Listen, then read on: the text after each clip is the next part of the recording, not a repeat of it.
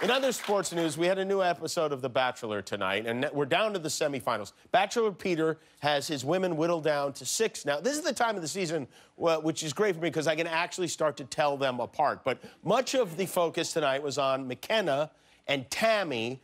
They don't get along, so naturally they got the dreaded 2-on-1 date. But before things got started, McKenna, I don't know, I think she ate and regurgitated an Oprah magazine because she sat down with Tammy and gave her what seemed to be the last remaining piece of her mind.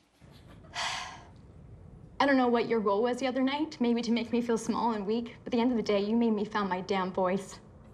And I am a strong woman, and I will not let people like you tear me down anymore and make me feel like I am any less of a person that do not deserve any love.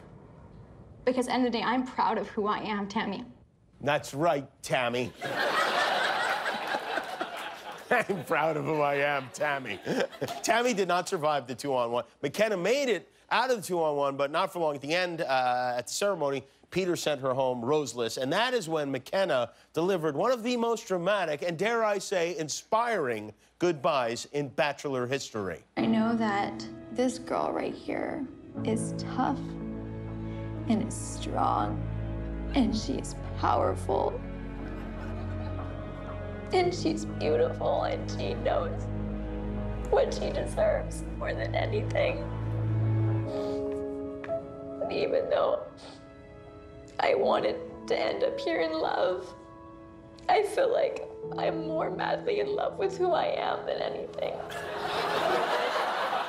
All right, so at least she found someone. I mean, it was her. I have to say, that speech actually sounded familiar to me, and I was thinking about it, like, where did and then I figured out where I heard it before. I know that this girl right here is tough, and is strong, and she's powerful, and she's beautiful, and she knows what she deserves more than anything.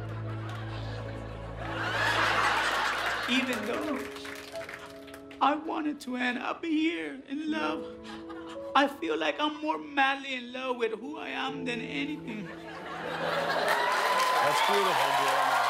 Did I ever tell you what an inspiration you are? Oh, thank you. If you like that video, click subscribe, and we'll be together until one of us dies.